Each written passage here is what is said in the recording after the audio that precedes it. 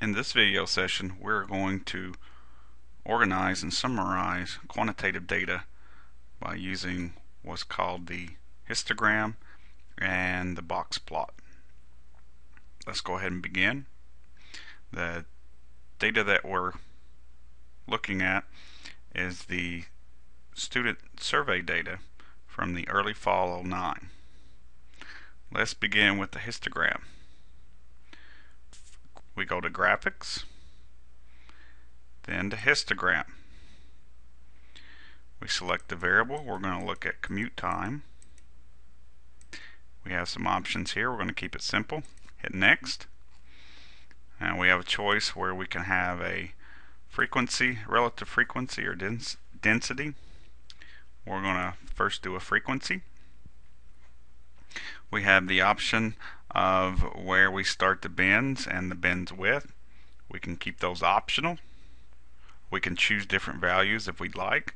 I'm going to let the computer pick them. Hit next.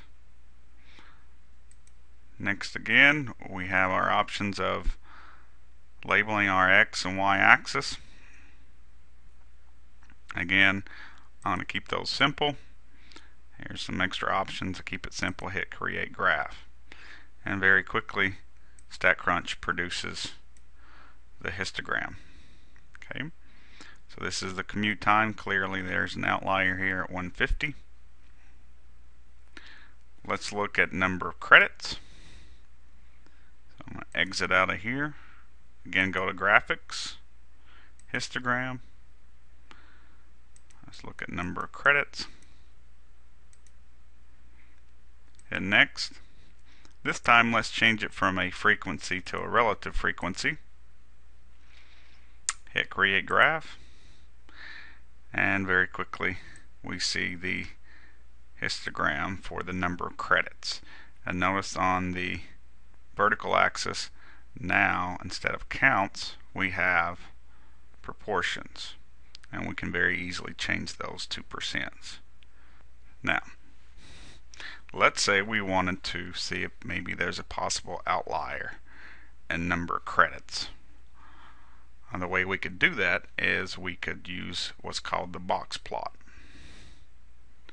Now the way you construct a box plot in StatCrunch is you go to graphics, go down to where it says box plot, and let's this time look at number of credits. Again, we have some options here. Let's go to next. Now, I would always choose this box. Use the fences to identify outliers. If you do not click this box, then StatCrunch will not identify outliers.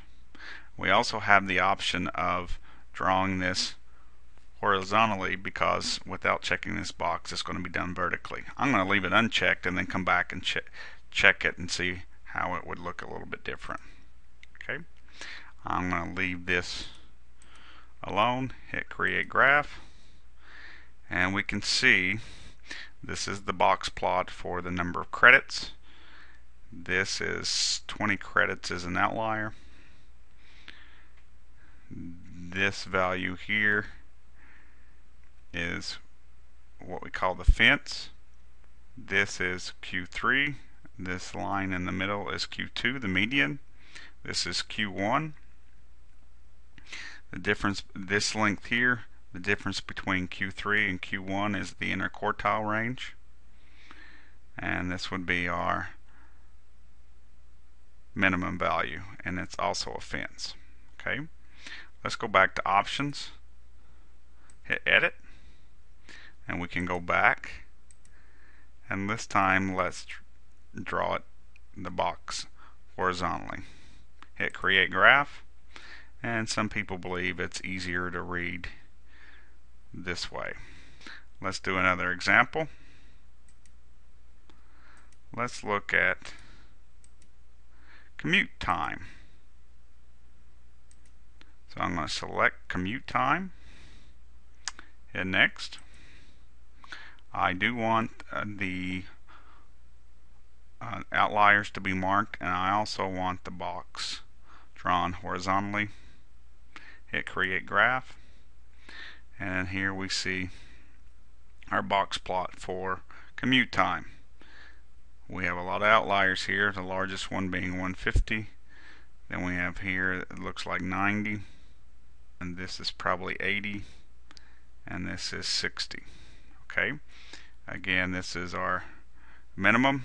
This value here would be Q1, there's Q2, the median, and there's Q3.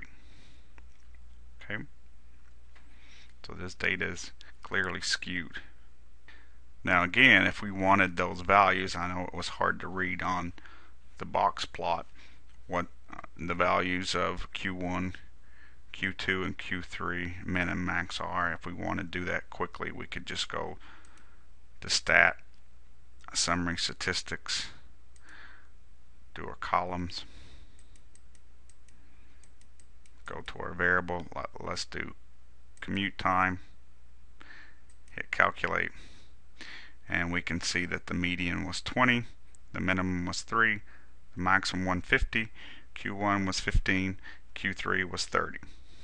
Okay, so a box plot is a visual of what's called the 5-number summary.